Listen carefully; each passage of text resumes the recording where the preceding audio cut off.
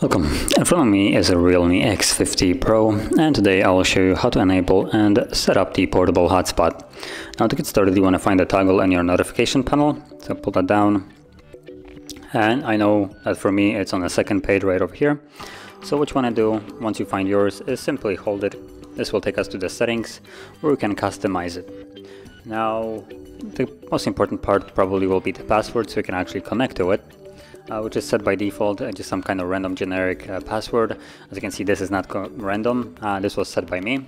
So all you need to do is just tap on the password field, remove the old one, and provide a new one if you wanted to. So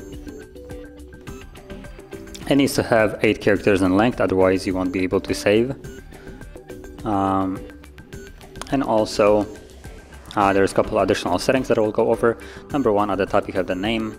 This will be the name visible in the Wi-Fi list once you set it up and enable it. And also below that you have the 5 GHz band right now. By default comes at 2.4. That is what is selected. You cannot have both of them. That's kind of a little bit of a shame. But the gist of it is 5 GHz one will be better, faster, and more stable, while the 2.4 will be a little bit slower because of the crowd that usually is associated with it, and overall it's just going to be a little bit outdated in terms of speeds. And if you're not sure if your device supports the 5 GHz version of it, simply enable it at 5, and if you don't see your Wi-Fi at all and on the device that you're going to be connecting to it, then just go back here and change it back to 2.4. Anything devices, I believe from like 2016 and above started, I believe, already having the 5 GHz Wi-Fi band, so anything like that should be good. Probably the more budget versions started a little bit later, so keep that in mind.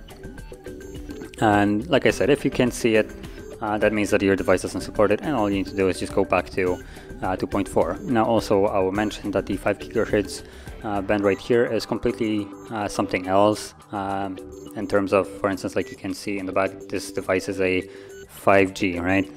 The 5G in the phone is more designed for the cellular. The 5 GHz band right here is strictly Wi-Fi based, and they are not associated with each other in any kind of way. So like I said, check it with the better one. If it can't run it, then go drop it to 2.4. At the bottom also you have an option for the visible to other devices.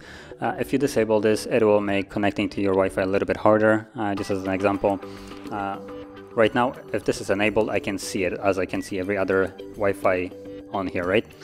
If you disable this, you would have to go down and tap on add network, type in the network name, which is right here, and from there also type in the password and then connect to it.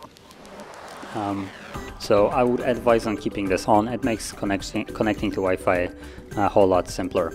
And apart from that, that's about it. You can also change the name if you wanted to. It doesn't really matter apart from finding it in the Wi-Fi list and connecting to it.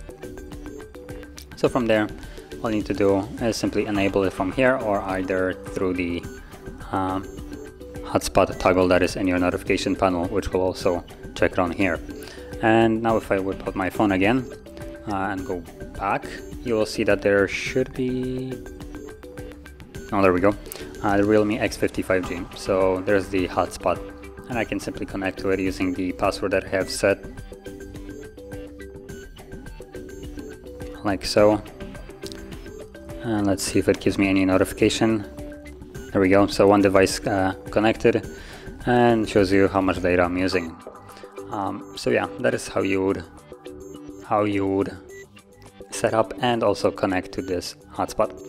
And if you found this video helpful, don't forget to hit like, subscribe, and thanks for watching.